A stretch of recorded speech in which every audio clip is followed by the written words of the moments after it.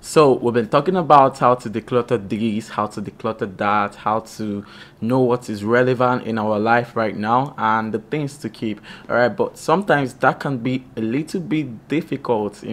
But not to worry. Today I have three simple questions that can help you choose what to declutter and what not to declutter. But before then, my name is Miosue. Just in case you're joining me for the first time, you're welcome to my channel. On this channel, I talk about minimalism and every other thing that relates to self or personal development. All right, basically to help you become the best version of yourself. So if you haven't subscribed, please consider subscribing.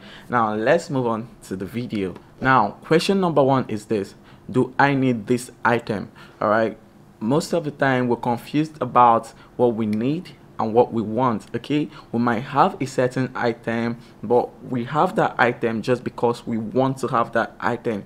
But then we might have the other item because we needed it so badly that we got it for ourselves.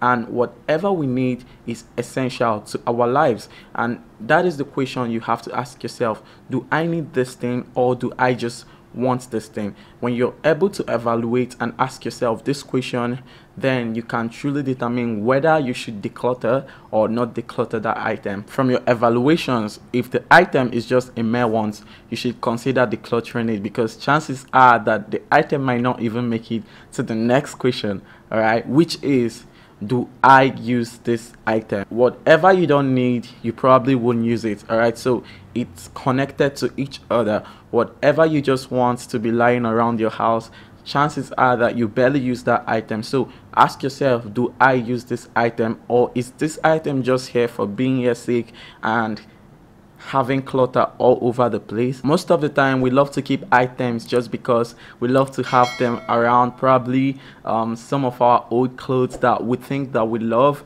or some of the things that we have initially, but when you actually bring those things out and put them to use, you will realize that they are not as important as you thought in your mind. So ask yourself this question: do I use this item? If it's something that you don't use always, then you should consider decluttering it, because anything you don't use in your day-to-day activities is not essential to your living, which means you should consider decluttering it in order to reduce clutter around you. All right, now to the last question, which is, do I love this item? Most of the time we have items that are sentimental to us, and that is just fine. That is just fine. I came across a myth that says that minimalists are not sentimental, which is a lie. Okay, that a minimalist doesn't take away the fact that you have some things that are sentimental to you. You have some things that you love. So if an item brings you joy and happiness,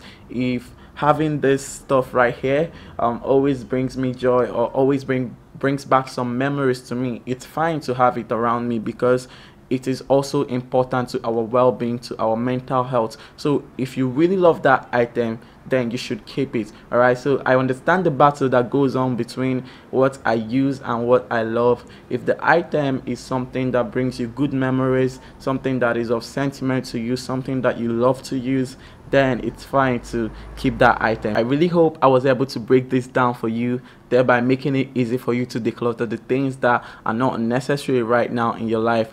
I really do appreciate you for watching. Please subscribe if you haven't, and don't forget to share this video to someone who might as well be finding it difficult to declutter some things in their lives. All right, I'll see you in my next video, guys. Peace.